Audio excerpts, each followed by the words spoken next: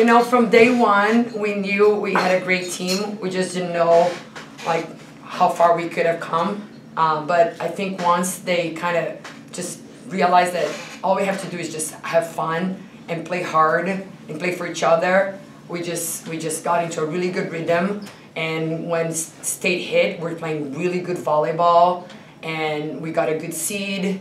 Teams came to us. We played better and better every day. So coming here today and winning state is just like what we worked for, and I think they deserved it because they were a little bit underestimated, and they just brought it today. Tell us about this match in particular. How did you get it done? Well, it was fun because we did not know them, so it was a team that we kind of had to figure out a little bit more as the game went.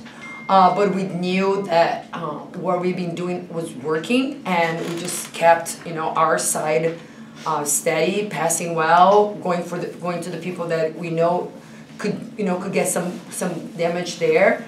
And once they figured it out, then we went away from them, and the other girls had their time to shine, and they came into play. So it felt like whoever came today, we would have to play our side of the net. Make sure that the nerves didn't take, you know, the best out of us, and it didn't. Like, it was a little bit tense in the beginning, but once we started playing like we did throughout the whole state run, we knew we were gonna, you know, do well and possibly win. My observation about this team is that they're never going to beat themselves. I mean, you're going to have a team across the net from you is going to have to come out and take it from you, and that's very hard to do. I mean, they can play with you for a few points here or there. Then you look at the scoreboard and they're down 6, or they're down 7, or they're down 8, because you guys have taken care of your side of the ball.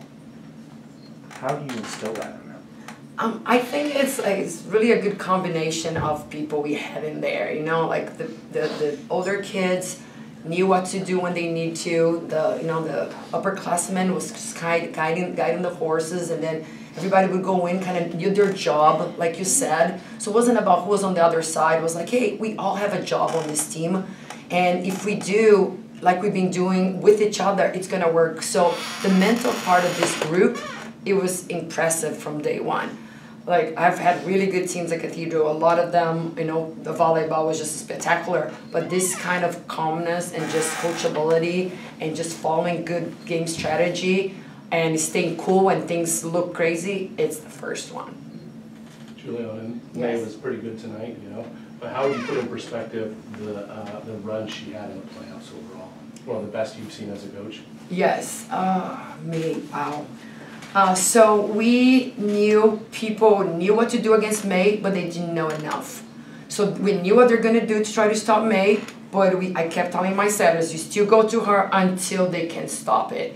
But we also knew that because she was doing such a good job in the middle, everybody was having their time to, you know, get their clean kills.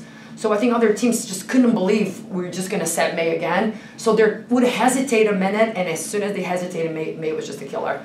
And it was just fun to see somebody that's not even in the middle just get in there and just lights out for like a month and a half and not even look back.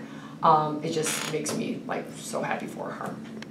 Julianna, considering what the group accomplished in 2022, the fact that this group, from if we discard September 21st in Las Vegas, was about as close to perfect as a team could be. I mean, you went over an entire calendar month without even dropping a set. You only dropped 3 sets since that day, and like just the consistency, the maturity of this group, just how impressive is it to watch? I think they're very different from the 2022 team, and the runs and playing well and beating teams was very similar as far as stats goes and everything, but the way they took care of business was very different. And what I liked about this team was, like I said, everybody had a little job on the court, and nobody needed anything else. They knew if they did their part, even if it was for one play, like go one time there and you can just block that one girl and come out, they would go in with like 100%.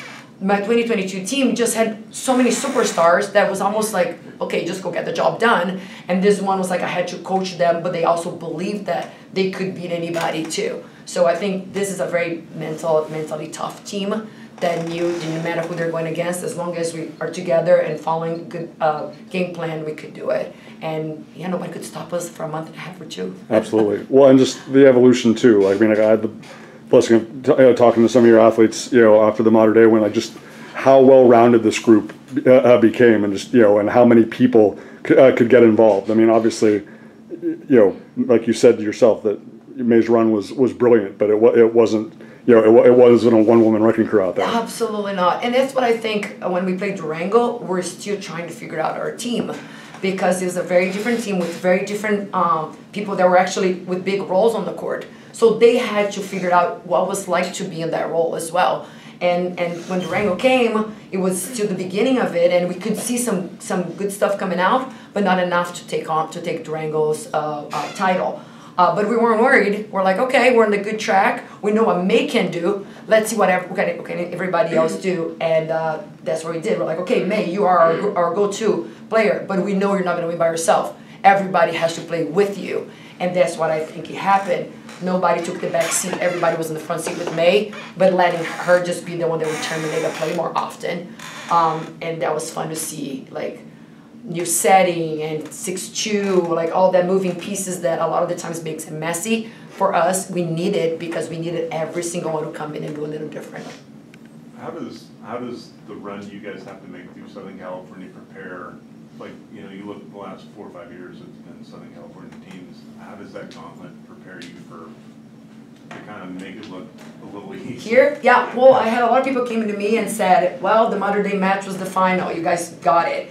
And I hate when people tell me that, because it's really not the case, But I feel like we got 3 really good rounds. Alameda's was really different and really good, really scrappy.